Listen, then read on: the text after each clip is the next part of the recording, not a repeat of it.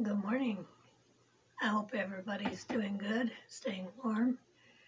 We've got another snowstorm coming at us this afternoon, so we're doing a video this morning inside.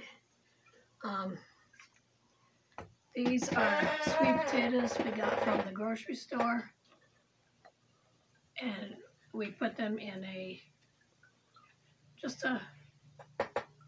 even a pie tin would work.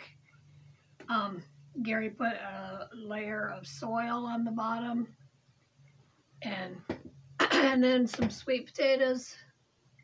And as you can see, well, that one's not doing it. They have started to grow roots. And this one's got a lot of roots. And we keep them moist by just spraying them with a spray bottle. I didn't think we could do it with store-bought potatoes, but we are.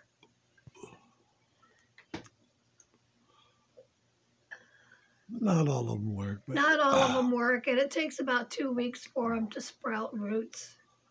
So the secret is to just be patient with them and keep them covered nice and warm.